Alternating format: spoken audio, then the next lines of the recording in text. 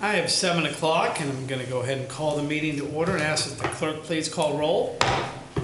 Mr. Jim Benage. Present via Skype. Mr. Jeff Elshoff. Here. Mr. Jeff Hawes. Here. Ms. Betty Martine. Here. Mr. Justin Smith. Here. We do have a quorum, so we'll get started with our regularly scheduled meeting of our October 1st meeting for your Bel Aire City Council. We're going to ask Father Shem to come forward and offer the prayer like we do. But before he does that, I'm going to ask that everyone join us in a moment of silence. Since our last meeting, we lost a good friend to Bel Aire, former Mayor Dale Walters. Passed away. He was our third mayor, and I was able to attend his service on Saturday and during the storm, and I have his card here if anybody would like to see that or send information for the memorial. But if you'd join us in a moment of silence remembering former Mayor Dale Walters, please.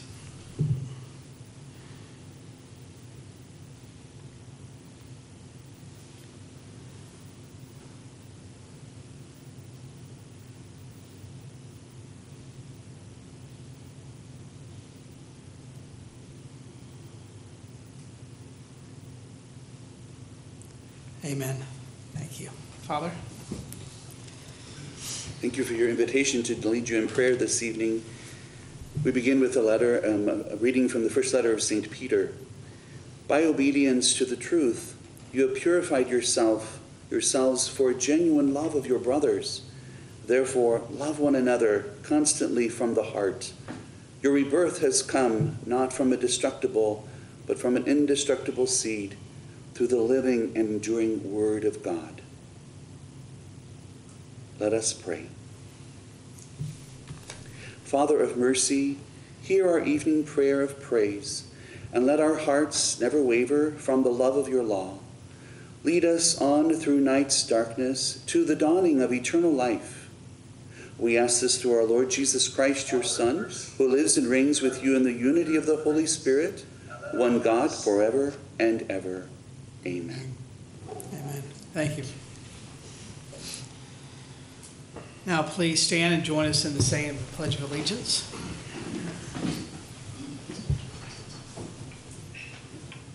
I pledge allegiance to the flag of the United States of America and to the republic for which it stands, one nation, under God, indivisible, with liberty and justice for all.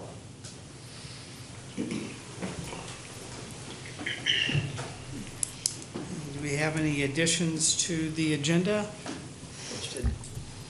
Seeing none, we'll move into our consent agenda.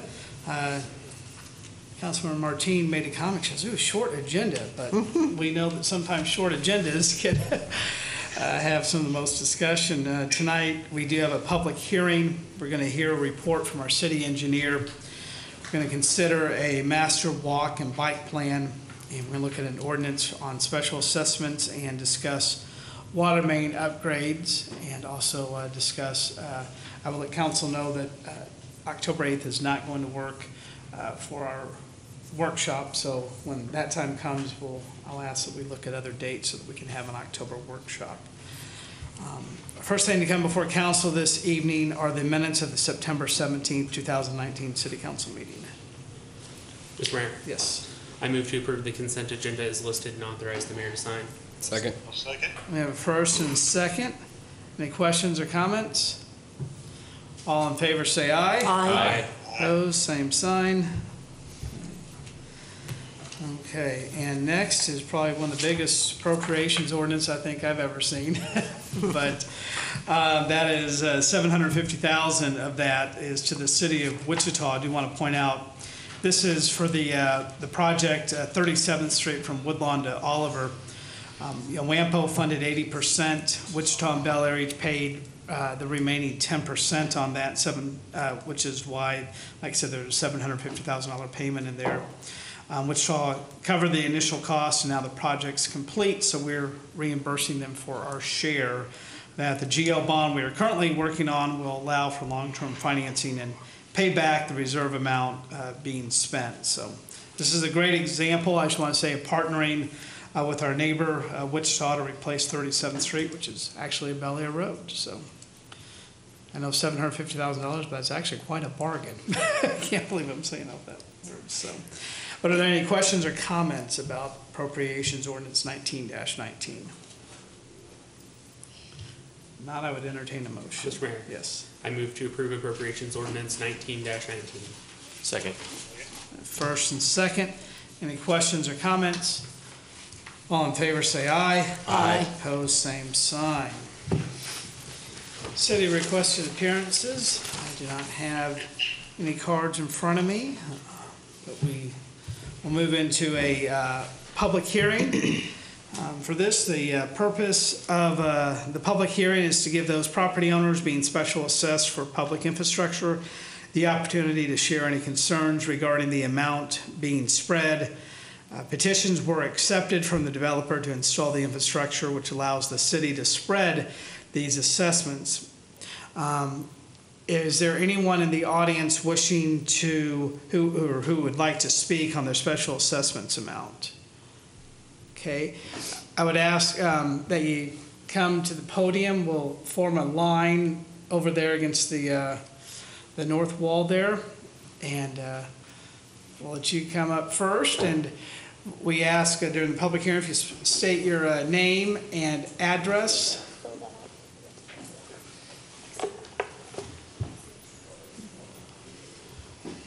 And I will tell you, I see that our, where did Ted run off to? Is he?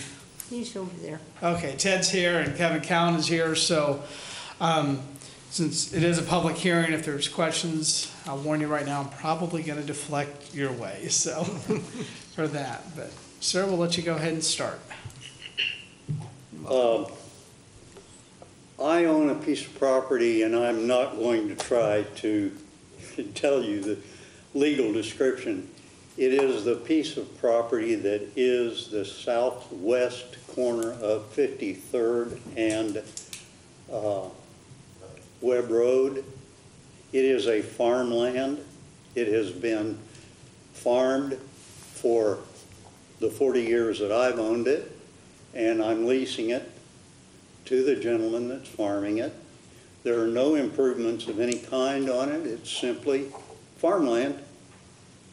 And I have no reason to believe there's any improvement that the city or activities that the city could provide me for that land.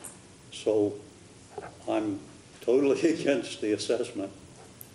It's also it's not in the city of Bel Aire yet. I'm sorry? Telling me it's not in the city of Bel Aire. Oh, yeah, it is not, in fact, in the city of Bel Aire at this time. And I'm sorry, and can you state your name and address? Yes, I'm sorry. Yeah. I'm James Woolley. Half of the ownership of that property, the other half's at home doing dinner or whatever. And I live at 819 West Verona Court in Andover.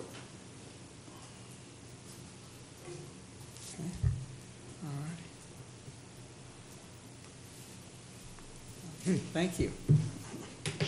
Will that entitle me to go away now? You're welcome to, yeah, but I Okay. appreciate we've recorded your comments. Thank you. All right, thank you. You bet. Next, come on up, sir, and welcome. Hi, my name's Don Erb. I live at 5339 North Rock Spring Court. Yeah, I'm part of that special assessment. I guess my question is, I talked to Ted on the phone, and he said this was phase 4. So evidently there was a phase 1, 2, and 3 in Rock Spring area. Were they assessed extra tax money after all was said and done, after all the streets and water improvements and everything was put in? I guess that's what this extra 11,000 or 10,000, excuse me, $10,985 on top of the special assessments that we paid when we bought the house.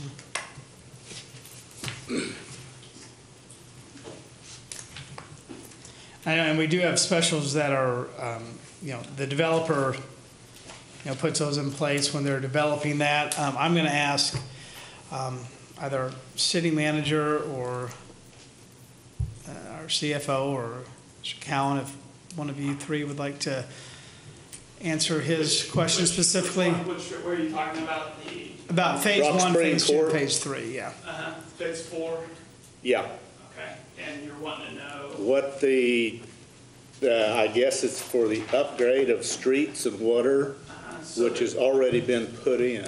So the court would be what It's you're paying the for. cul-de-sac The right cul-de-sac, off Rock Spring Street. I Like I think, say, we Mayor, paid specials when I bought the house. It's included in my mortgage. Yes, yes, so, And that's, Mr. Manager, you wanted to say something? yeah, so I think, while Ted's thinking about the numbers, as this gentleman is stating, there's several phases over there. Sometimes what will happen is that they'll go in and do all the stormwater and the drainage first, and then a special assess that. And then, so there is a special assessment on there for the whole drainage of the development. And then, as the phases come along that has the streets, that has a sewer and the water mains and such, then those are added to it. So I'm not sure if that's what it is. Ted can look up for sure. But I know that has happened in the past, that a lot of times they'll do a large area at once, and then when the specific cul-de-sacs or blocks come on, they'll do that. So that's exactly it. Did you see the amount you're paying right now?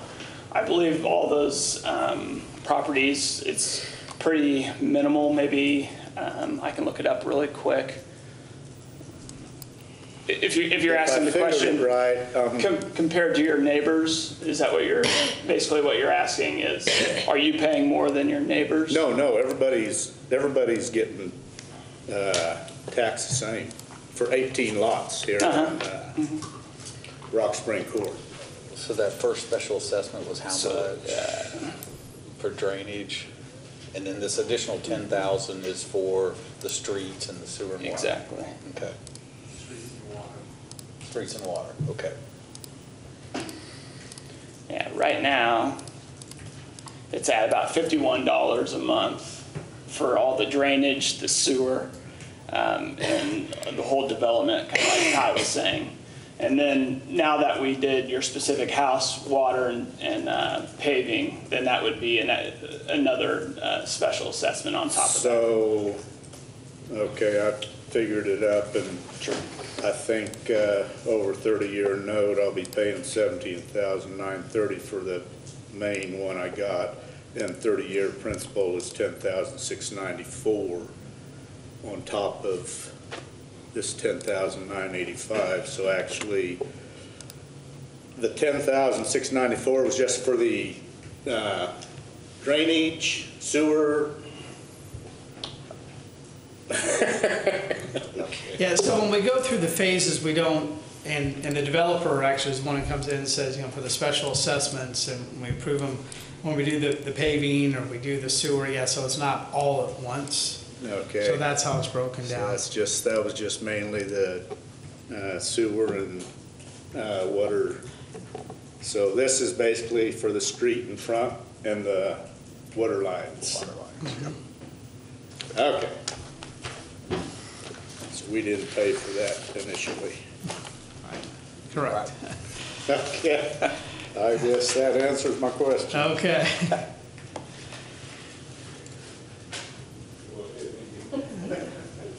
Hello. My name is Amy Maines and I live at 5299 North Rock Spring Court. My family and I just relocated from Texas. We actually just moved into our home in June. And I have our closing documents with me. Our special assessments that show that we paid for sewer, sidewalk, stormwater drain, and paving of the 53rd Street show that our assessments for that total $9,966.45 that we still owe that the people previously living in our home did not pay. And then we also received the letter that Don received for more special assessments to be added onto our home. So that brings our total special assessments to, let me find my number, sorry, $20,952.87. So in my closing documents, it does state that we paid for part of that.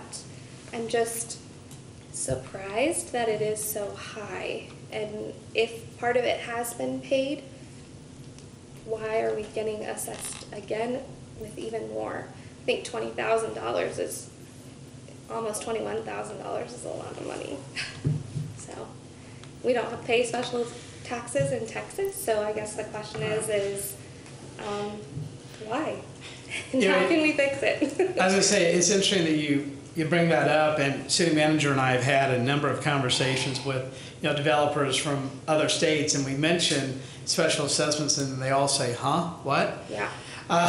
So your question is valid. It is fairly unique. This is something, when developers come in, and I'm going to ask the city manager, correct me if I'm wrong, city attorney here, and when we approve, the special assessments here, it's not the city here saying, this is whatever, it's the developer. When they come in and build it out, then there's the lot fee, and then the special assessments. And I know when I bought my house, it was 15, 16 years old, and that was part of my negotiations. There was 4 years left on the specials, and that was,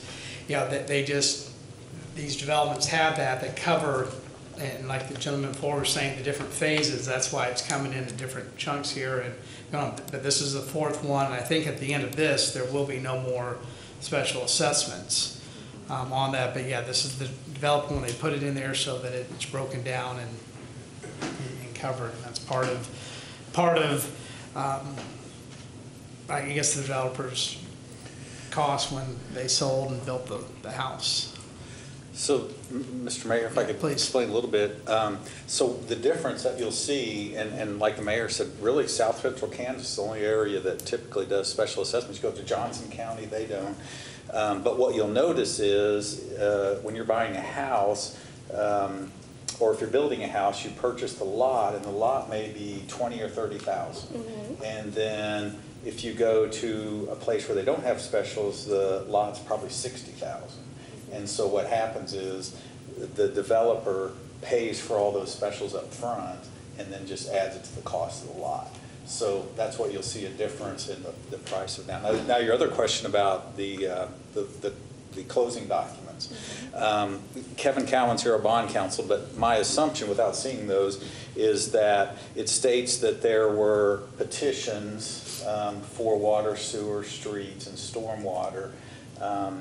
And I'm not sure that it specifically states, or it maybe should, that that some of those are assessed, like the gentleman before, and then the other ones are coming due. Is that correct, Kevin? Yeah.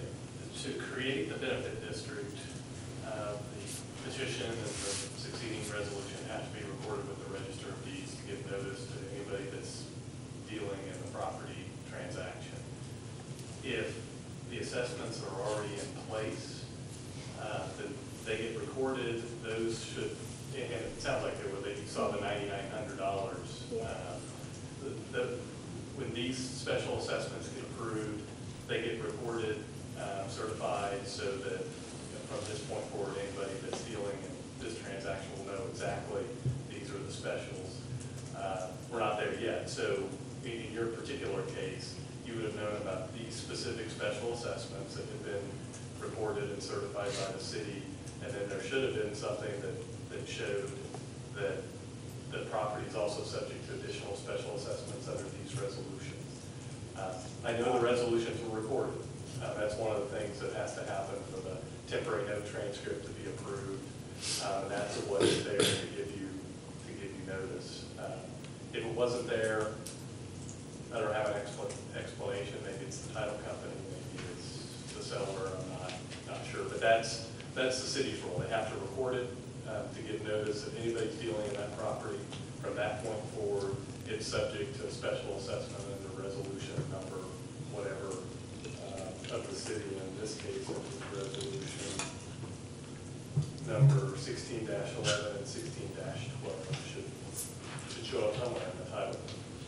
Well, I'm gonna go investigate for sure, because it does impact our mortgage at almost $1,000 a month, just for special assessments, and I think that's a little extreme, it's a lot, so, I mean, anything we can do just to alleviate that, it's quite an impact on our family, so. I'm done. $1,000 a month? Or Well, I mean, a year? Okay. yeah. I'm sorry. No, you're. I was like, I don't want you to think. Yeah. So, yeah, No, it $1,000 is a month, kind we need to look into that. quite a bit, but I will Yeah, check yeah. it to make sure, so, thank you. Wonderful. We appreciate you attending and asking your questions. Is there anyone else wishing to speak now on the special assessments while the public hearing is still open? Okay. If not, I'll entertain a motion to close the public hearing. Mr. Mayor? Yes. I am curious, the gentleman that talked about the special assessments on the farmland, I don't know that we got clear information as to how the special assessments might impact the farmland. Can we get some clarification on that before we close the public hearing?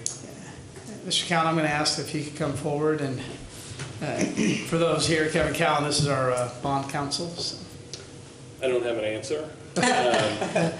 If that property is unplatted and not within the city limits, then it shouldn't be part of the benefit district. And I'm guessing maybe it was included in the original petition resolution somehow. But I think Ted and I maybe will do a little bit of work before you get to the ordinance and figure out whether it should be there or whether we're missing something, because again, if it's, I know you probably know the project we're talking about. It sort of contemplates the development that's happening in that direction, and there are some tracks, and there are actually some tracks that have since been platted since those petitions were submitted. But again, if it's just farm ground and it's not within the city limits, I don't think it should be there. And so, if you'll give us a few minutes to do some research, maybe even on the GIS and figure that out, I think maybe by the time we get to the ordinance, we'll have an answer. Okay. And I'll just say, I know, we've got reports, and it's item B of a 3-section agenda, but I'm going to speak for the counselor. I think we're okay holding tight on that until because we definitely want to clarify that. And I appreciate you, sir, for bringing that concern here and asking about the farmland, because that's interesting on that. So, anything else for the public hearing? I move to close the public hearing. Second. We have a first, and a second. All in favor, say aye. Aye. Opposed, same sign. And for all of you still in the audience, this is the time we open up our meeting like we do every meeting to citizens' concerns. If there's anyone in the audience wishing to address council on an agenda item, you're more than welcome to do so at this time. Seeing none, we'll move on to reports, and we'll start with Councilmember Hawes. Thank you, Mr. Mayor. The only thing I have is at 6 o'clock today in the Bel Aire City Hall. There was a presentation about the riverfront property in downtown Wichita. They're kind of going around to all the neighboring communities, and this is kind of a regional draw. So just kind of getting input, kind of going over what they are thinking about. This has to do with the west or the east bank of the river where Century 2 is and the Performing Arts Center. So it definitely has a lot more to do with than just Wichita. It was very informative, some great information. I would suggest everybody go to www.riverfrontlegacywichita.org and kind of look at the information themselves. It's great information. And it's interesting that they're kind of in the same place as us as far as everybody saying that a gathering spot, a natural gathering spot, is a major need for not just small towns but big towns. So I'd recommend everybody go check it out. It's very informative. So that is all I have, Mr. Mayor. Appreciate it. Councilmember Benaj? No report this evening, Mr. Mayor. Thank you. Okay. Councilmember Martin? No report, Mayor. Councilmember Smith. I also have no report. Councilmember Elsoff. Mr. Mayor, I do have a brief report. September 26th, I attended the Chisholm Creek Utility Authority committee meeting. We did have a couple items come across our committee. I guess the main one being one of another water well that Bel Aire owns is being refurbished or having preventative maintenance performed on it. So that was a little bit of money we had to spend on that. And then also in the last few months, we asked for additional requests for proposals for the sewage treatment plant overhaul. And we did get some additional design proposals from a few firms that's currently being reviewed by the TAC, and we're sort of waiting for some feedback on that. So the ball is rolling on that, although it is slow, and we're assessing what all of our options are. But that's concludes my report, Mr. Mayor. Thank you. Appreciate it. Thank you. I have no formal report tonight other than just want to, again, let you guys know I had the honor of attending Mayor Walter's funeral mass on Saturday. It's beautiful Greek Orthodox Catholic church, and when the priest, one of the very first things he said, he kind of opened the service saying, you know, and Dale decided to run for mayor, and why would you do that when automatically 50% of the people are going to be upset with you? And I thought, okay, this will be a great service. But it was a lovely service for that. And again, I do have his memorial card up here for that. Then a couple of other things to piggyback on what Councilmember Haas said. It was great to welcome. Part of the presentation here was Sedgwick County Manager Tom Stoltz was here. Sedgwick County Commissioner Pete Meitzner. Actually, he and I had the conversation about this, 6, 7, 8 weeks ago. And also the Go Wichita CEO, Susie Santo, was here. And they had great things to say about the growth here in Bel Aire. And again, it was interesting here. We're talking the major, millions of dollars in the river corridor, and they're going as far out as McPherson and other places taking this because they do know it impacts the region and the state, but that there were so many similarities between what they need with the natural gathering spots along with the green spaces too, and everything for that. And do have a card here too if anybody wants to take a picture or get notes for that to follow, get more information on that. And then the CCUA meeting that Councilmember Elsoff spoke about on Thursday, I also attended, and David Floyd sat in for our other member, Ken Lee. And I just want to let everybody know I've had conversations with Ken Lee since then, who, like I said, is the other member. So he's brought up to date on what we're going to do, looking at those RFPs for the sewage treatment there and the engineering plants there. And Stephen was there as well. And so the TAC is going to take the first round with it, and then we're going to have members from each city. They're going to kind of winnow it down to, was it 3, I think, because there were 7 that bid, so we're going to narrow it down to 3. And with the idea, knowing that we're going to get into the holidays here pretty soon, but that we should have a suggestion to the CCUA by March, I think, was the timeline. Again, this is something we've known about for a while and been budgeting for and planning for, so that's coming up. And then everybody, October is going to be a very busy month. This Saturday, the curbside cleanup starts at 7 a.m.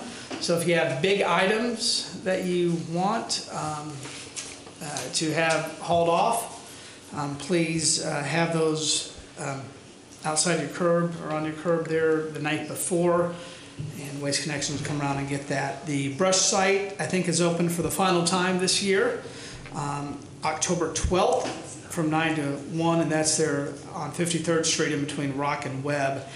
And then, I know it doesn't feel like it, but it will tomorrow. Fall, I think, is finally here.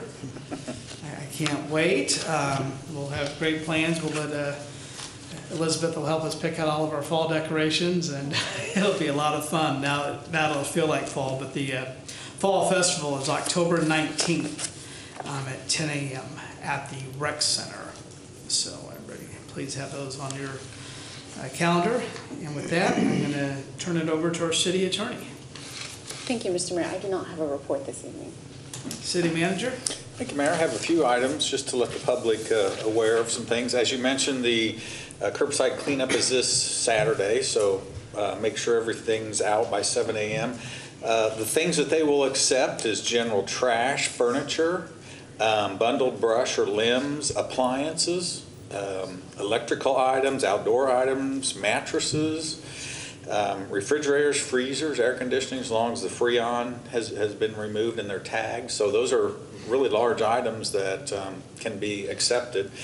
And the things they won't accept are like car batteries, oil filters, fluorescent light bulbs, propane tanks, anything with asbestos in it, paint, hazardous liquid, those things. Of course, there is a hazardous waste site that Sedgwick County runs that people can take to.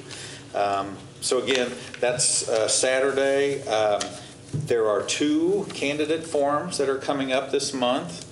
The first one is October 7th at the Rec Center, and that's hosted by the Bel Aire Senior Club. And the Bel Aire Area Chamber of Commerce is holding another forum on the 24th at 7 p.m. here at City Hall. So those are coming up. As the mayor mentioned, the Fall Festival is the 19th, so put that on your calendar.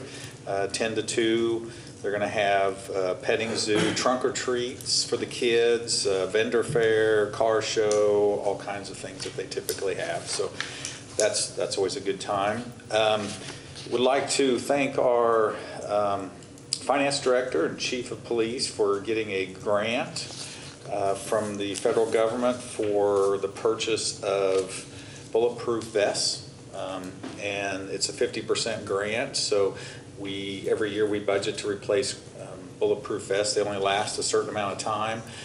Plus, you may not be aware, but the officers wear those underneath their shirts, and in the middle of the summer they get pretty hot and sweaty and things like that. So every few years we replace those, and so it's always nice to get a grant to cover that cost. It was $1,600, and that's for 2020. So did get notice from Waste Connections that they are moving to 65-gallon recycle carts. So it's not going to affect what everybody has now, but any new customers or anyone that needs their recycle cart replaced will get a 65 instead of a 90-gallon. Now, our contract states that they have to provide up to 90 gallons, so if someone does recycle a lot and would like 2 of the 65 gallons, they can certainly ask for that, and it's no charge. So if everybody, what you have now, you'll keep. Any new customers will get the 65-gallon. And then if you have yours replaced, it'll change. So just to let everybody aware of that, it only affects the new people coming to town. But if someone has a cart that they need replaced. And then the last thing, if anybody's interested in flu shots, pneumonia or shingle vaccines, the senior center here is going to be hosting those on October 8th in the community room. And it is from 2 to 3 p.m. So all they ask is you bring an ID card, insurance card, Medicaid card, or whatever with you. So that's a nice thing that our citizens can utilize, hopefully, here at City Hall. So thank you, Mayor. Thank you. I appreciate it. And I don't have any committees or boards or commission reports. As Commissioner Elsoff and I spoke about CCUA. We'll move to Public Works, and our city engineer, Ann Stevens, has some pretty exciting news to share with us. I put a staff report in front of your stations, and Jim, I emailed one to you, so hopefully you were able to get that. KDOT has announced a pretty exciting program that has just started. They are adding a cost share program for transportation. So this would be streets, sidewalks, bike lanes, rail, like that. They are planning on an $11 million program with a 15% state match that they're planning on continuing. But they've also added a one-time bonus to the pot of $50 million. So this funding pot is available for pretty much anybody to go after. It's geared towards projects that are not priority under their other programs. So we currently qualify for a lot of KDOT money through WAMPO, the Wichita Area Metropolitan Planning Organization, and their federal STP funds, and I can't remember what that acronym stands for, so I apologize. So we qualify for quite a few under that. But some of the projects that I was thinking of specifically for this project, or for this funding, is the 53rd Street project. We did submit it to WAMPO, but it's not a very high priority project for that funding. I want to stick with Woodlawn, getting additional funding for Woodlawn, and then the Rock Road project is really focusing on that for WAMPO funds. But 53rd, from Woodlawn to Oliver, the road is deteriorating. As you've heard, it was originally put down as a cold mix asphalt, which is used for low volume roads. That's not a low volume road anymore. We have 3 subdivisions that are proposed to go in over the next couple of years. And if even one of those goes in, we're gonna really, really struggle maintaining that road. And very likely we're gonna have to take some fairly quick, drastic efforts like we did on the other 2 sections of 53rd Street, where we completely removed the surfacing, turned it into gravel for a period of time, and or paved it, which we've ended up doing with both of those. So I would like to work and apply for the funding for 53rd Street project. The funding deadline for this current round is October 11th, so it's coming up very quickly. There is one other deadline, which will be in March, a second round of funding. KDOT has not decided their priority listing, how they're gonna judge the projects, who's gonna get funding. They don't know that matrix yet. They also don't know how much funding of the 61 million, the 50 and the 11 are they're gonna put towards each funding opportunity. But if you apply for the first one and you don't get it, you will be into the second round, so you don't have to reapply, which is a good thing. One of the other projects that I was thinking of was the intercity bike path that we had talked about that would go from Bel Aire to Keachai to Park City to Valley Center. That would be another very good project. I do think that's going to rank fairly highly with WAMPO because it is a multi-community interconnected path that is not streets. So they're kind of looking to spread their money out, and that's one of the things. So that's just a kind of a quick overview of the program. I did include in your packet all of the projects that we had submitted with WAMPO. So if you would like me to look at any of the other projects, I do sit on the WAMPO selection board, and I have not heard anything for when that's going to start, but I am going to push the Rock Road and the Woodlawn funding. So I'm pretty confident that we will get at least those, yes. I'm pretty confident that we'll get those, at least those funded, but I'm not sure, you know, how much additionally we'll be able to get. But this is a statewide program. They are looking at evenly distributing the money throughout the entire state. So it's going to be fairly competitive. They've already gotten quite a few submittals, so I'd kind of like to focus my time on just 1 or 2 selected projects. Thank you for this report. Do you have questions or comments, suggestions? Yes, a couple of things, just observations. Is 53rd, somebody pointed out to me and validated this, but I think it's correct. 53rd Street is the only street in the metropolitan area that goes completely through east to west in the metropolitan area. So I think it's a pretty important street. Are you considering a 3-lane configuration for that street, for that road? At this time, it would just be the 2-lane like we have done from Rock Road through Webb Road. Okay. I just wondered what you were thinking there. I think I'm okay with the 2-lane there, but we might want to look at turn lanes or something because of the future developments that we know are coming in. But that's going to be a little bit iffy right now because you don't know what those are going to look like. The other one that I thought might be something to think about is 45th from Oliver to Woodlawn.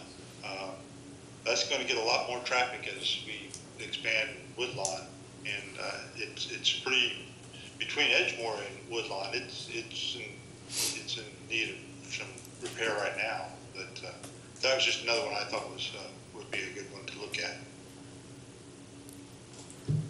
Mr. Mayor? Yes, Mr. On this grant, is this a matching grant where we have to contribute 50%, or is it just a grant of we get a check from the state for this money and, you know, it might cover the whole project cost? I'm just wondering, as we look at, earlier in the year, we talked about kind of reserving some of our street fund for a larger road replacement project later in the year, and I think we're about due to get back together and kind of finalize that, and I'm wondering, will we need to reserve those funds for a matching contribution should we get one of these grants?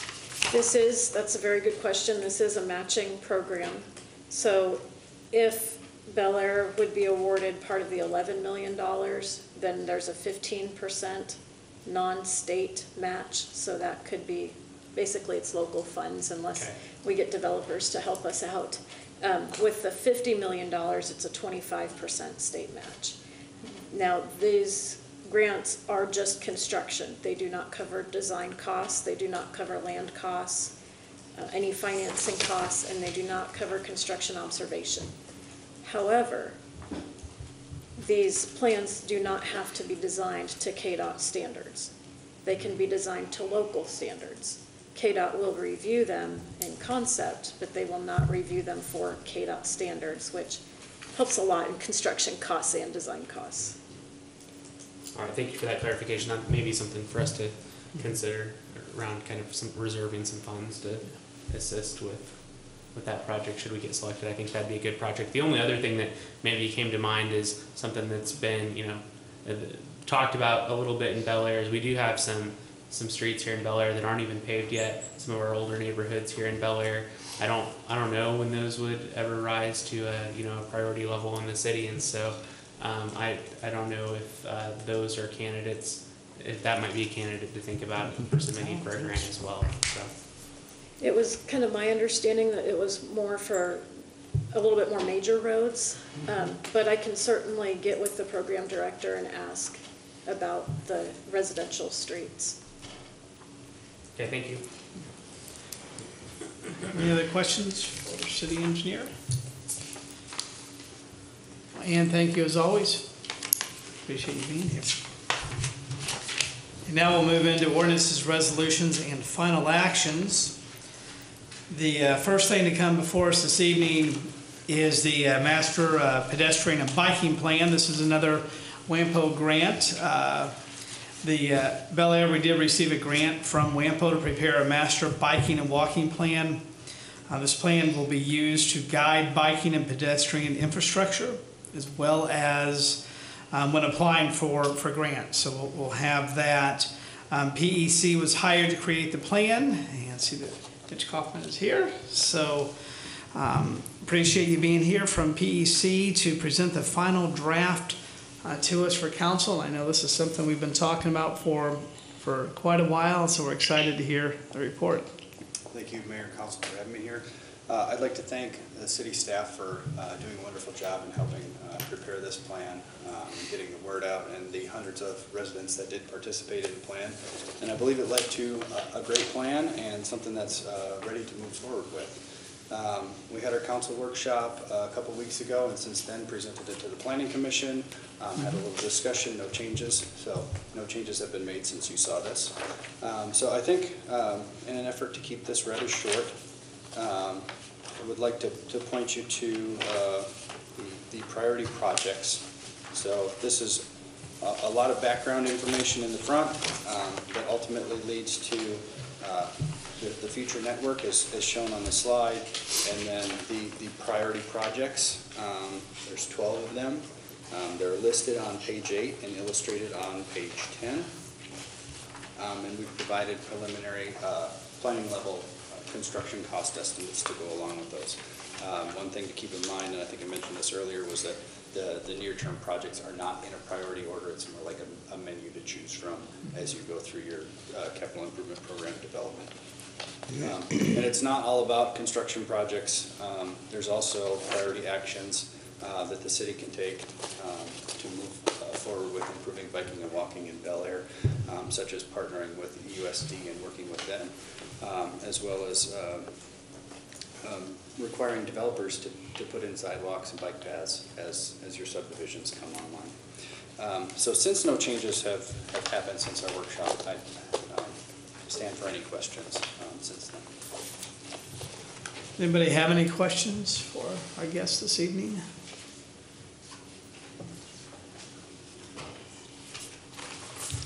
Okay, well, this is our final draft, and we asked a lot of questions earlier, so I appreciate being here and looking forward to seeing this come to fruition. So, all right, so other questions? Well, thank you. Mr. Mayor, I'll make a motion to approve the City of Bel Aire Master Biking and Walking Plan as presented and authorize the mayor to sign. Second. We have a first and a second. Are there any other questions or comments? All in favor say aye. Aye. Opposed, same sign. Okay, for item B, what should we do here? I'm looking, and I don't see Ted in the room. Is he down printing and making changes? Let me ask, is this something we need to possibly table?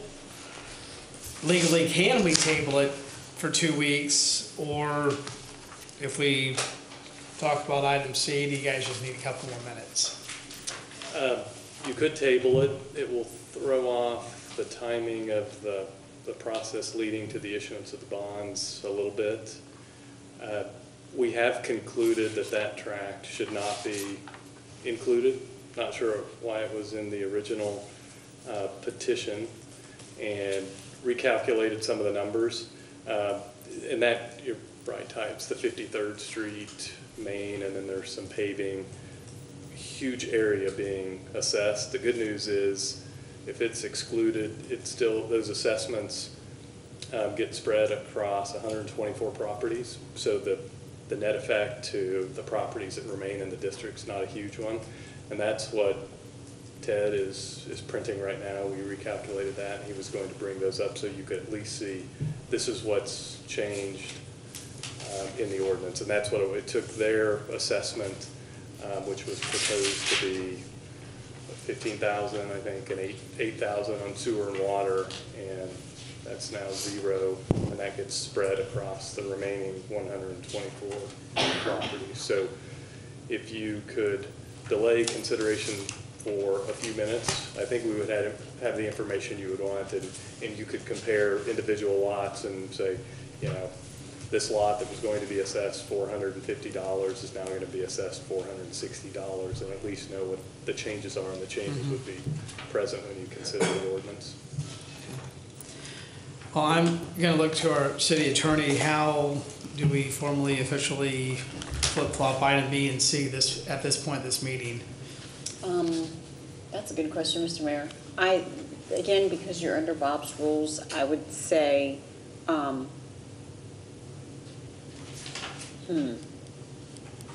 should we just take a break?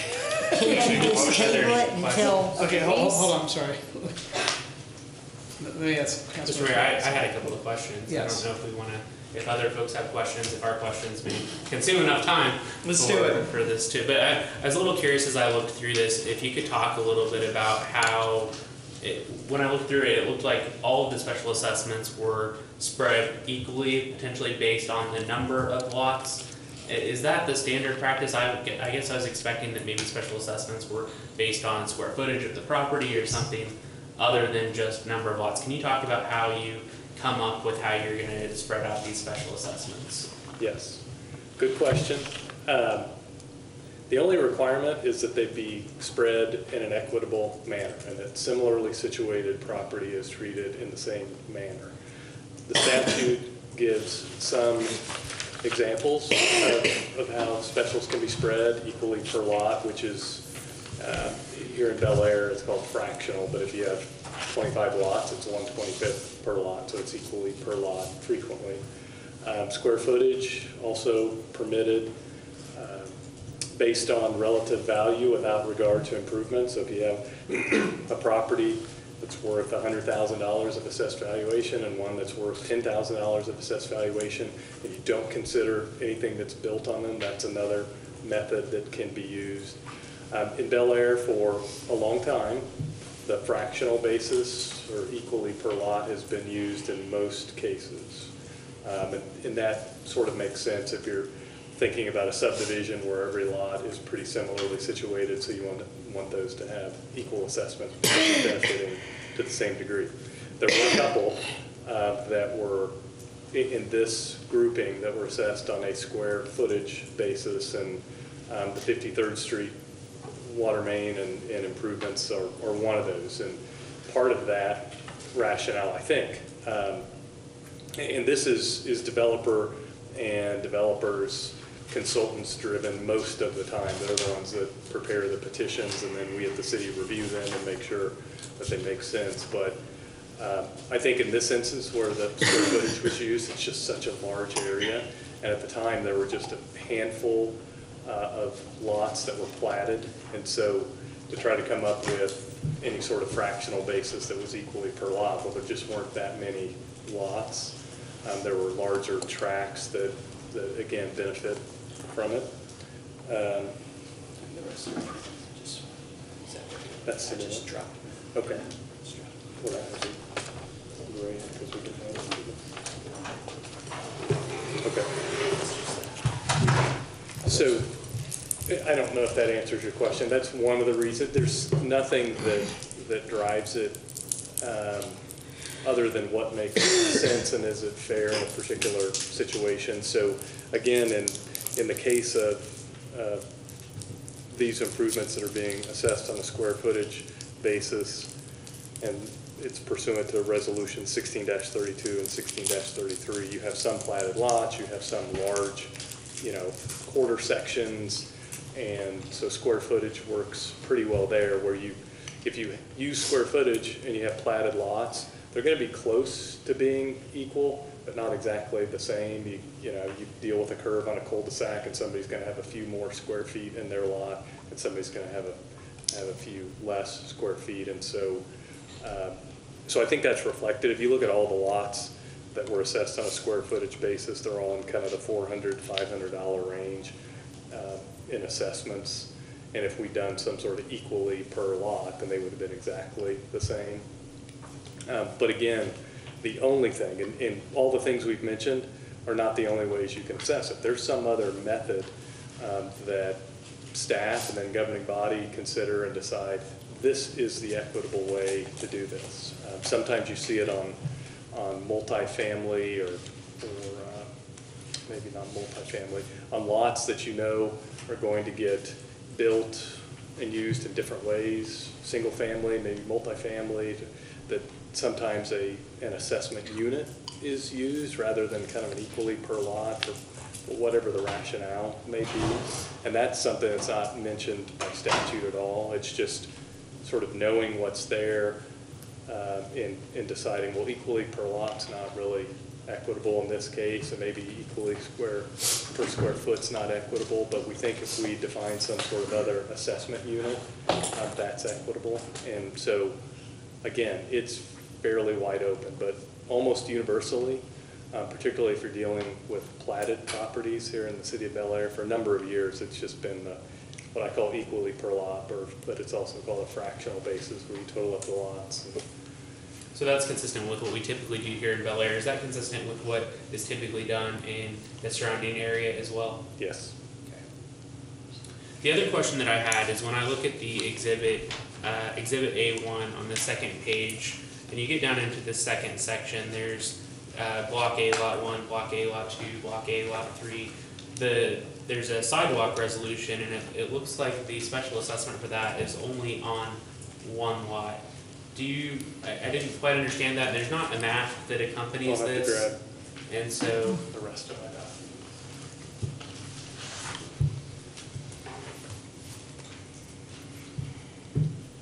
the way that I'm reading it, it looks like there's $4,000 of sidewalk assessments on just one lot, where the rest of them don't have the sidewalk assessments.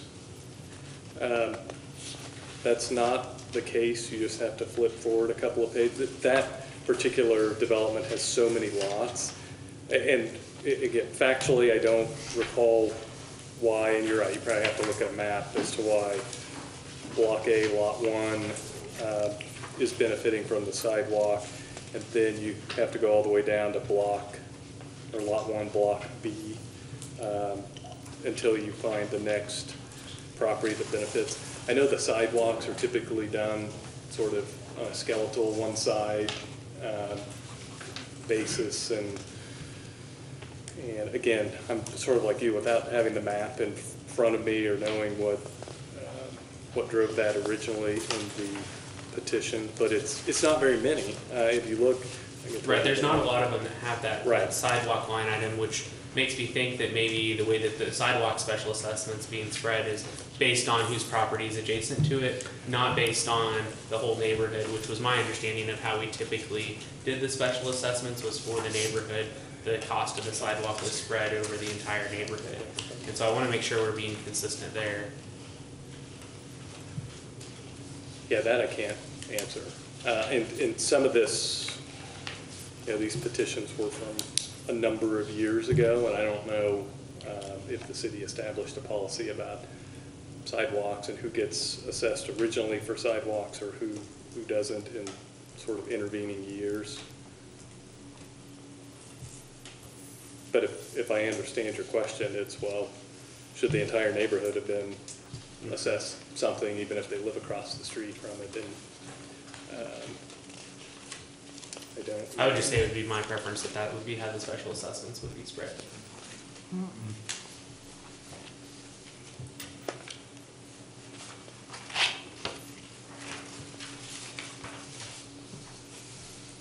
Special assessments are so simple. When we break it down with all these over all of with the pavement, the sewer, the sidewalk, and I get what you're saying. Yeah, and if you look at those lots that get a sidewalk special assessment, they are all being assessed exactly the same. So for all of the paving, sewer, sidewalk, drainage, and water, so that's a good thing. At least there's a rationale for treating a set of properties in one way. But I don't specifically recall the project, and I don't know if Ted or the engineer. Which one are you talking? Deer Run sidewalks, where some of the lots are being assessed for sidewalks and some are not.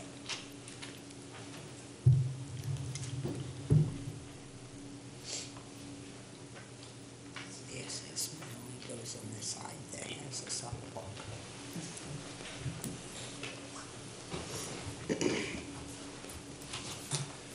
I will add procedurally, if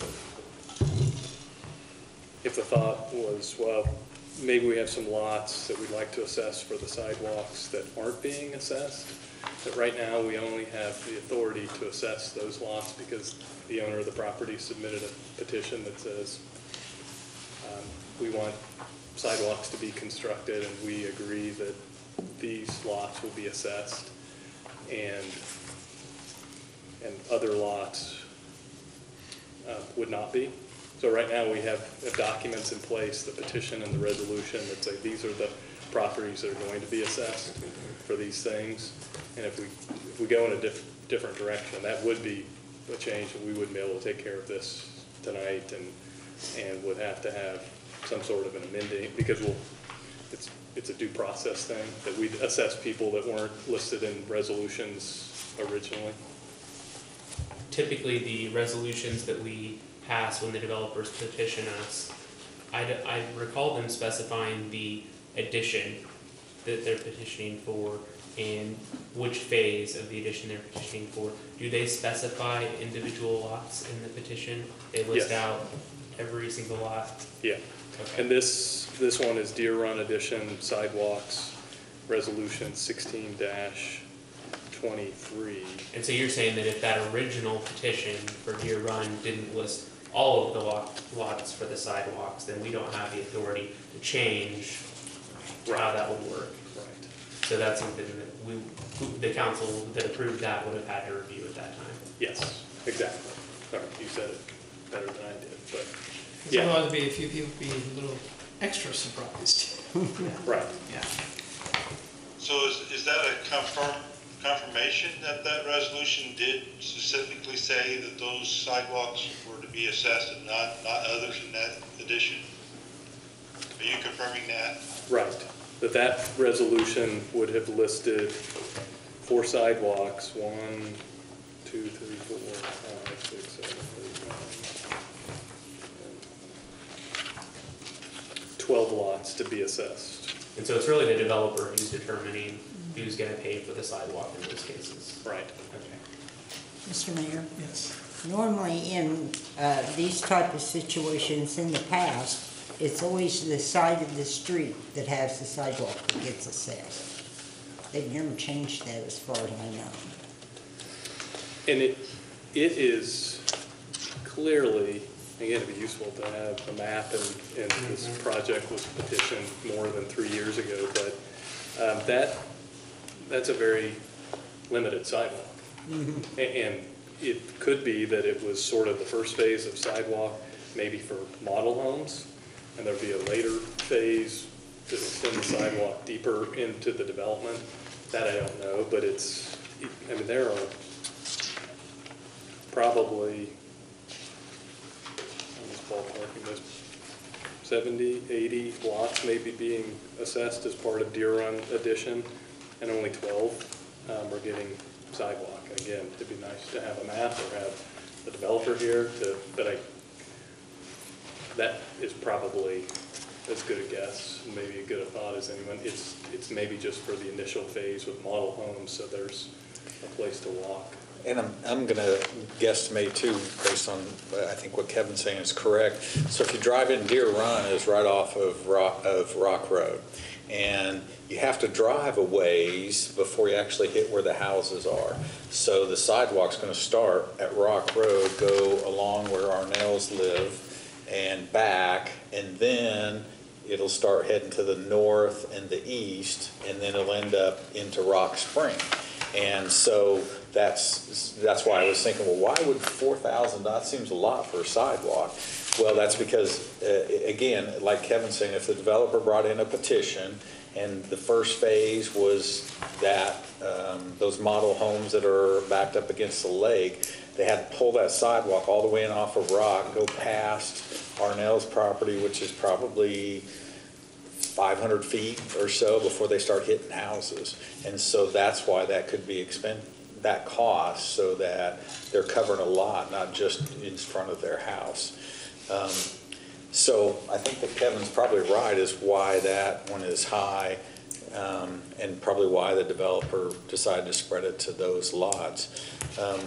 And then I'm also, because I was comparing to Rock Spring Second Edition, you see the sidewalks there are $1,000, and so those are smaller lots. They don't have that cover in.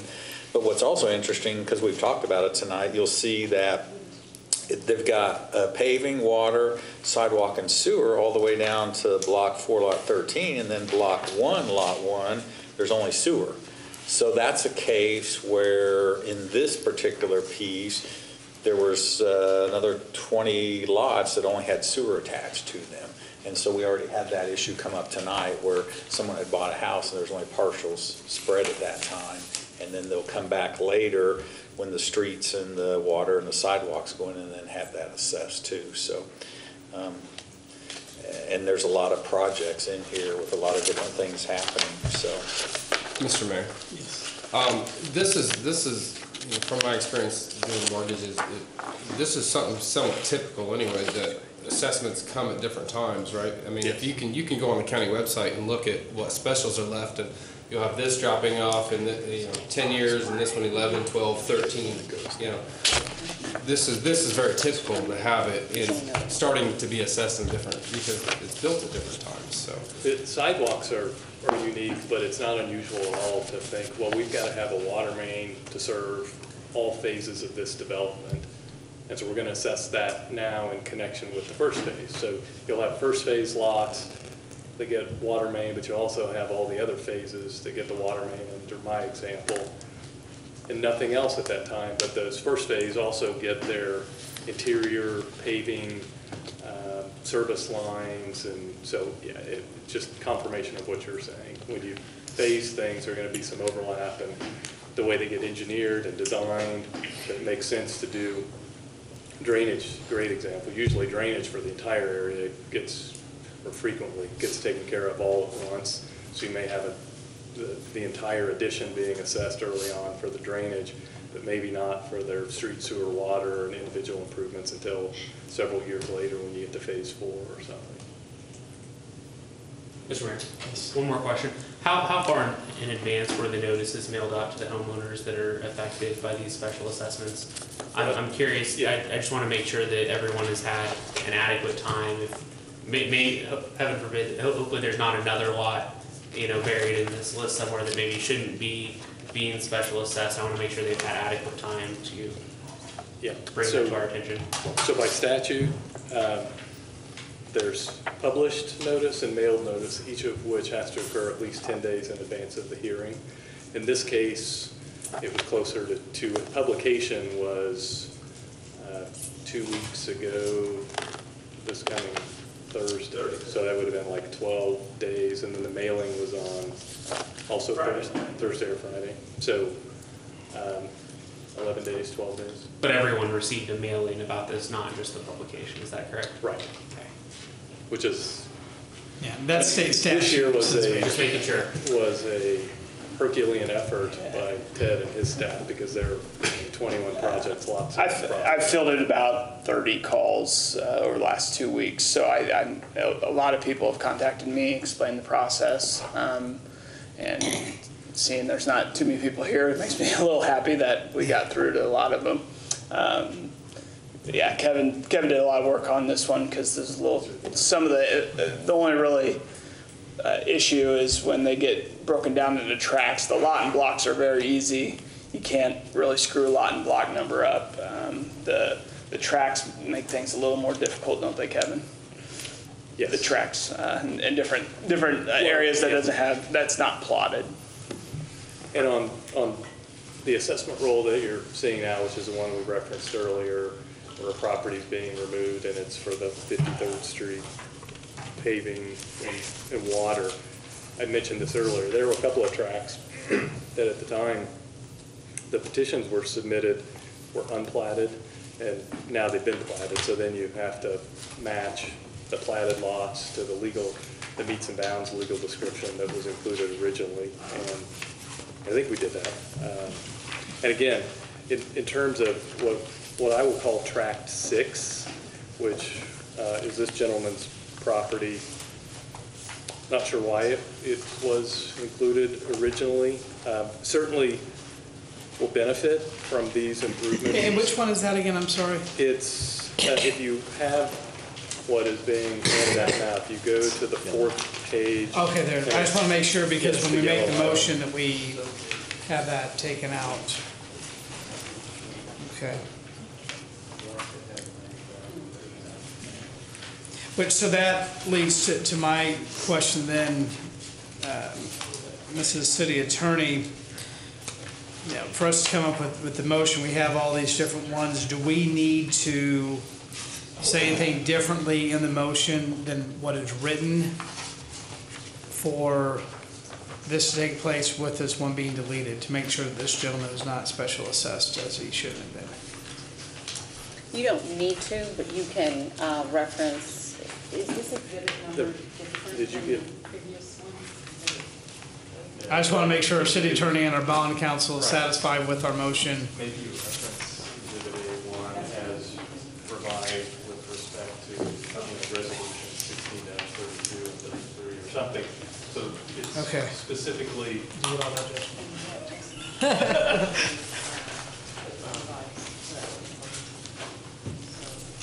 Do we know what resolution? Yeah, it's listed on So we can just say as revised, and that'll clarify, since this has been entered into official record now. Okay. I would reference to Exhibit A as revised, and then. Exhibit A as revised, okay. Exhibit A1 as revised, with reference to paving resolution 16, R1632. You see the note, the column, second column on the sheet you were handed. You mentioned that specific reference and that reference. That would be the most clear. Couple of things I would add, if I could. This is the purpose of the hearing, so we can work through these things. And that petition was signed and submitted 3.5 years ago, and that property should not have been included. And so that's the good news. That's why we have these hearings. Sometimes, there are no changes to be made. Everything is just fine. The second thing, if you Say this is rarity in my, right, yeah. The second thing, and this may be useful just as an example, if you look at the pages or the revised portion of the assessment roll as it relates to the paving and the water projects under Resolution 16-32 and 16-33, Block 1, Lot 1, Rock Spring, previously, before the revision, was assessed $456 for paving and $189 for water, and that's changing to $472 and $196. So as I mentioned before, it's a change, but it's not a huge change because this is being assessed against such a large area. The one final thing I will add, a number of these properties, particularly as you go east of Rock Road, get assessed a benefit fee, and we haven't talked about that, but a number of years ago, the city constructed water and sewer mains to sort of open up that area for development, and it was in connection with an initial development, and Ty, I don't know if maybe it was first phase of Rock Spring or something, but the city designed it so that it was going to serve a large area, and contemplated that whenever additional properties are platted and developed and connect and benefit from that sewer main and water main, they will pay a benefit fee, which is a statutory term that references this very thing. If you make a sewer main or water main improvement, somebody's not assessed or some property's not assessed because it hasn't developed yet or it doesn't benefit yet, but in the future it may develop, then you can impose a benefit fee. So we do that now on a lot of the Rock Spring and additions and those things heading east because they all are benefiting from that sewer main and water main. And I think it's going to be similar on the 53rd Street, as I'm calling it, the paving and the water assessments that we just revised, when areas, including this gentleman's property, if he ever approaches the city and says, I want to plat and develop that property, it undoubtedly benefits from these improvements, just like the property next door, which is being assessed, which is within the city limits. And so something to keep in mind, if that property develops and is part of the city in the future, it will pay a benefit fee if the governing body at that time chooses to impose a benefit fee on them. Because at that point, they'll be similarly situated to all the other properties. You're benefiting from the water and the paving, and you're within the city limits, and you've platted and you're developing, and so something to keep in mind. I thought it would be worth mentioning tonight. So, question on this property that we've just determined that should not be assessed, and it is going to raise the prices for other properties. I think this is all Rock Spring. Am I correct about that? Yes. Yeah, Okay. Rock Spring Addition and Rock Spring Second. And then there's still some large unplatted tracts that are also being assessed that when they get platted will be assessed individually. So those citizens have been advised of a certain price that they're going to be assessed, and now we're changing those numbers. Are we in a position that we would be telling them, hey, because of some calculation issues or misunderstandings or whatever the issue is here, have had to change the numbers for them so that they don't get a surprise here when they see the new numbers? Yeah, good question. By law, this change isn't significant enough to trigger any requirements. If it was more than 10%, I would tell you, yeah, you need to give them some notice other than final notice. I mean, that's what will happen next. If you pass the ordinance, it approves the final assessment roll, and then property owners get notice of that final assessment, and they have the opportunity to prepay it in whole or in part. So legally, no, because it's such a minor change, and we're still complying with the original petition and resolution. But as I said earlier, I think if it was a significant change, more than 10%, then we should give them additional notice and an opportunity to be heard. That's what the result would be, an opportunity to be heard. You saw one number, had an opportunity to come to a hearing, you're going to see a different number. If it was significantly different, then you have another opportunity to be heard. If it's this small, it's not legally required. Doesn't mean you couldn't do something different if you so chose. So what was said in the original notice to the residents in these areas, the citizens in these areas?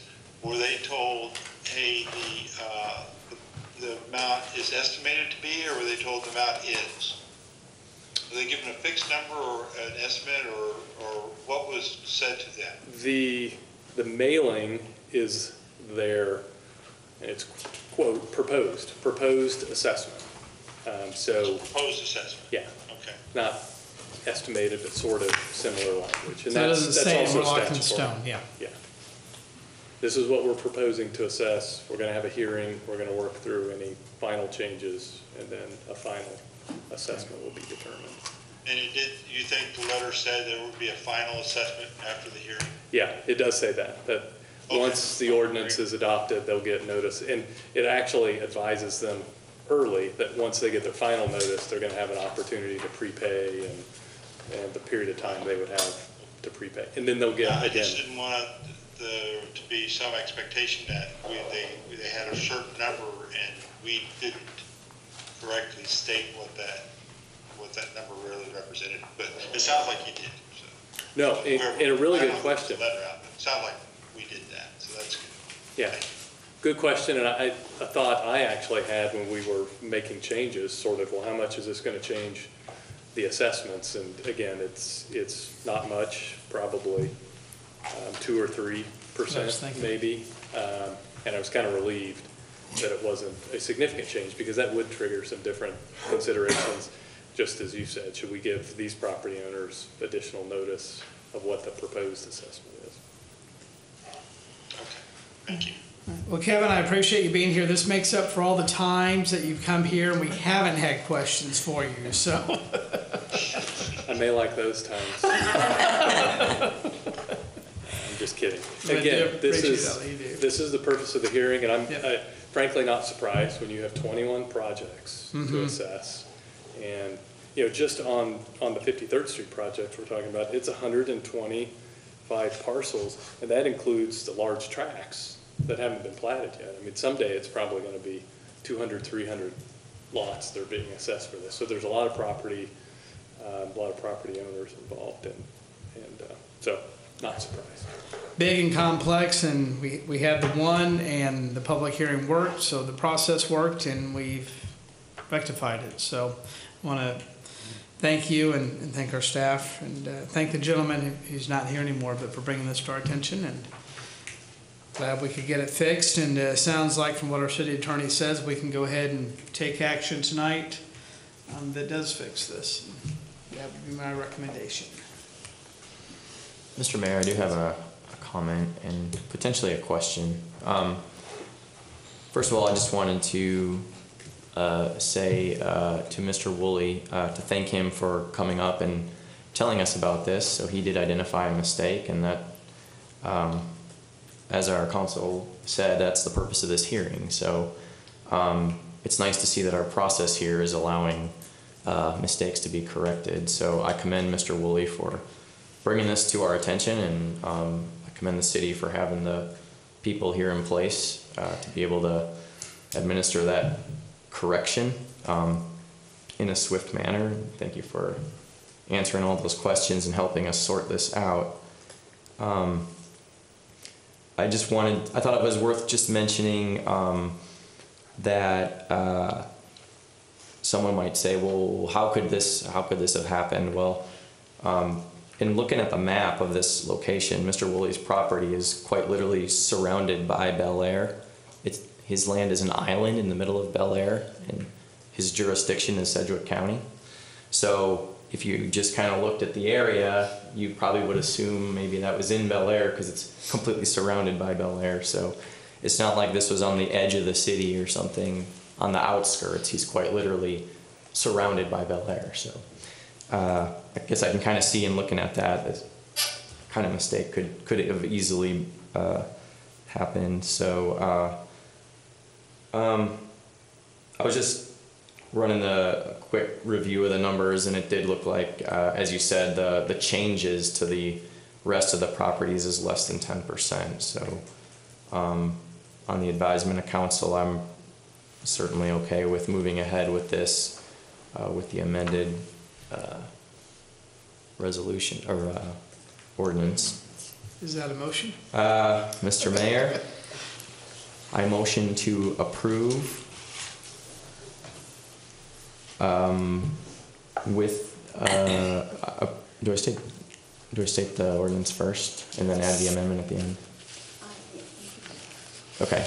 I motion to approve an ordinance levying special assessments on certain property to pay the costs of internal improvements in the city of Bel Aire, Kansas, as heretofore authorized by resolution numbers R-16-10, R-16-11, R-16-12, R-16-18, R-16-19, R-16-20, R-16-21, R-16-22, R-16-23, R-16-24, R-16-25, R-16-26, R-17-04, R-16-28, R-16-29, R-16-32, R-16-33, R-17-07,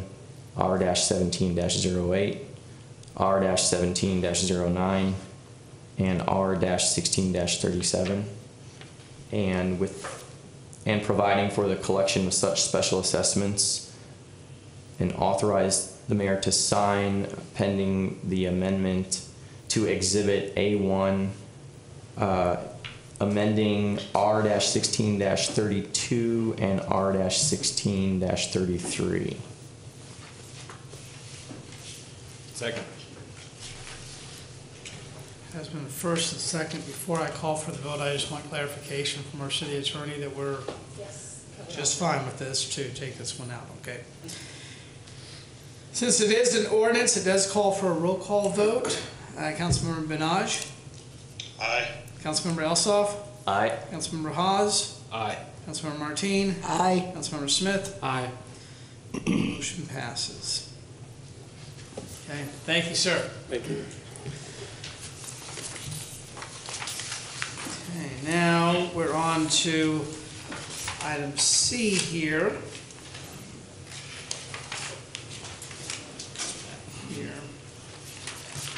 For water main updates, the 2019 water fund budget contains money to repair and replace existing water mains. There is an area of Aurora Park that staff has identified for upsizing. Current pipe size is 4 inches, and staff believes it should be 8, as well as having several repairs on this pipe in the past. Our city engineer is here to explain. I know it seems like we talk a lot about water pipes, especially in the older part there, and certainly in Aurora Park, if they're 4 inches, it need to be 8, and we have the money budgeted. I'm looking forward to this report and us taking action on that.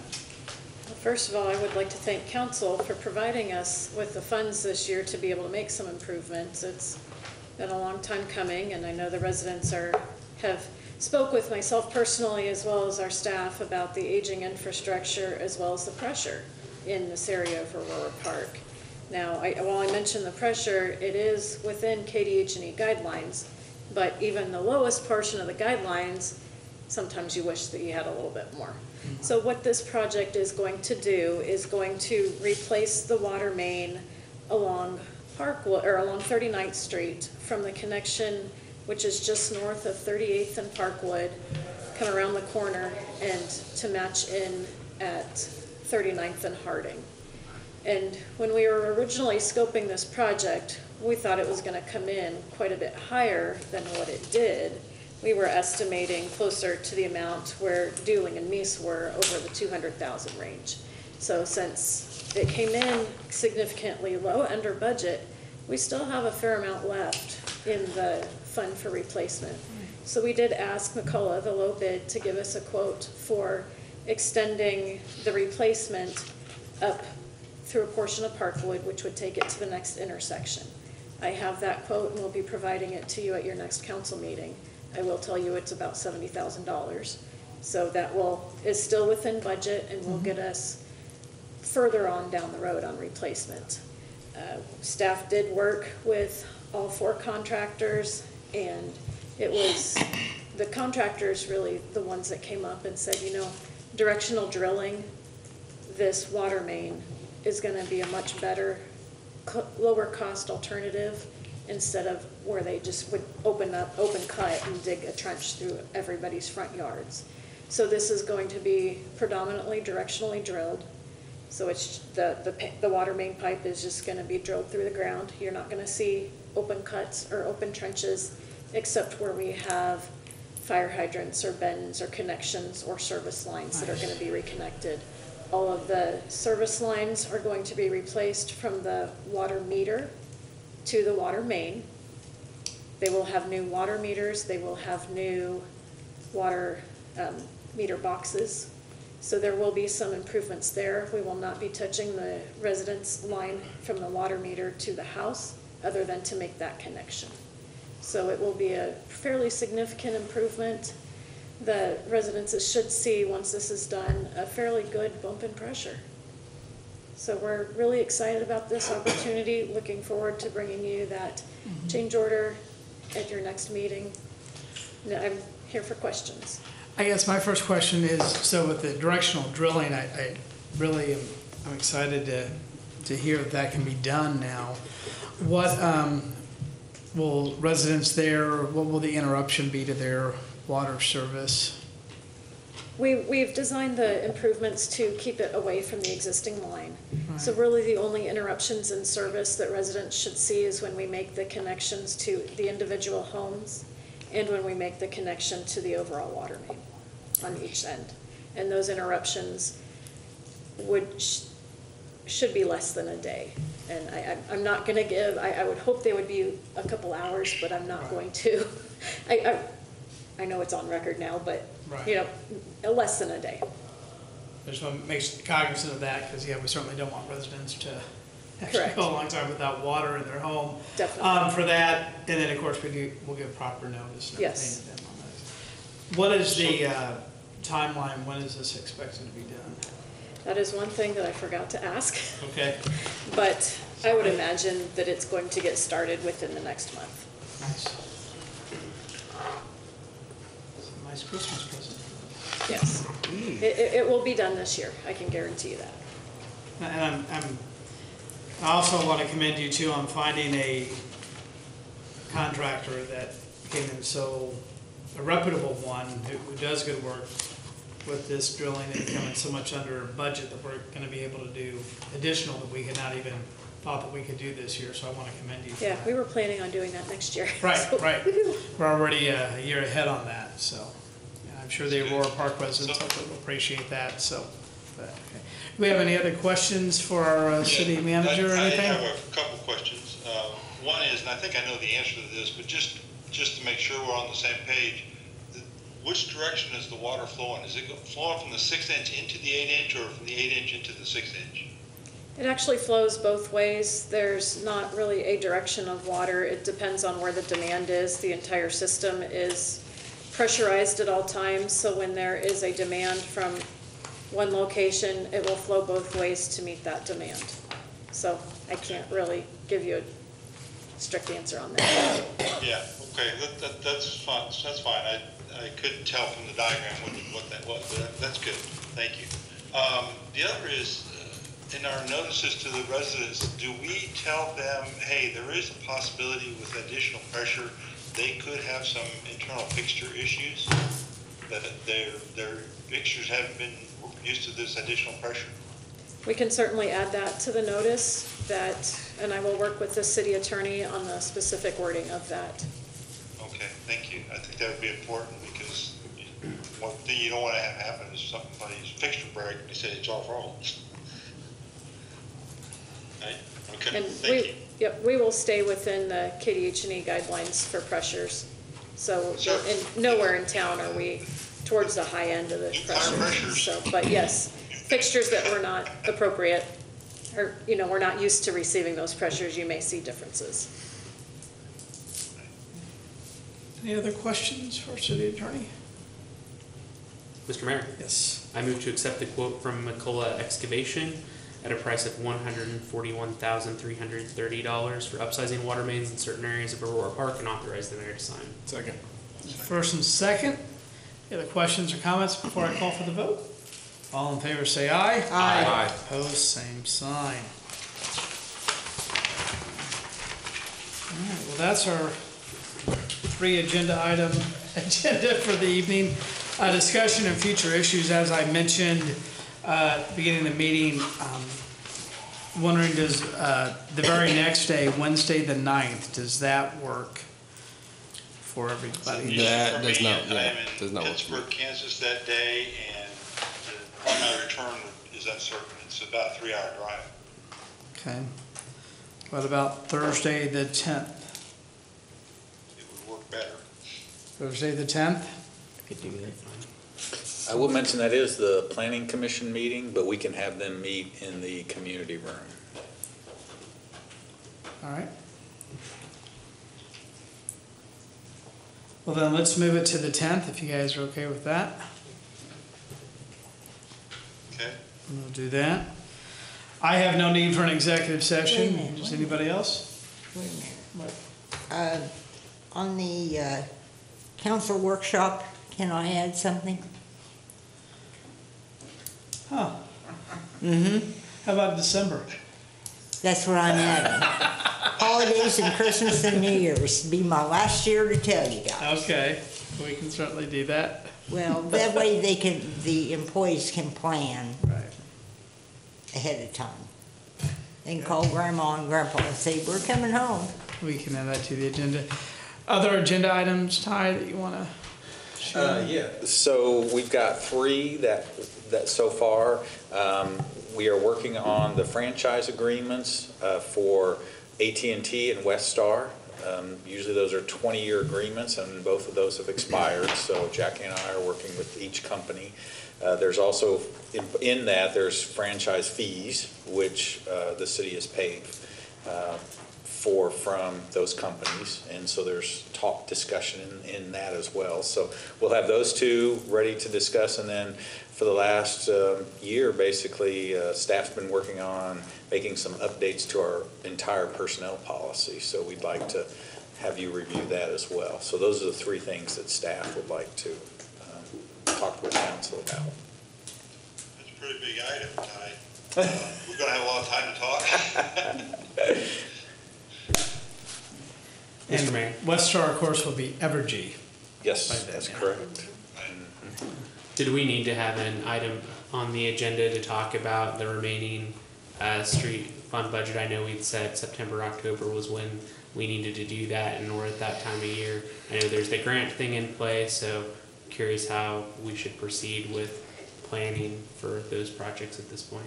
Yeah, that was another, after the discussion tonight, that was another thought that I had, is maybe we need to have Ann talk a little bit about what we've done so far on street projects, and if there's anything else that we need to schedule. Anything else? So I said earlier, I have no need for an executive session as a member of staff or council. Mr. Mayor, Yes. I motion we adjourn. Second.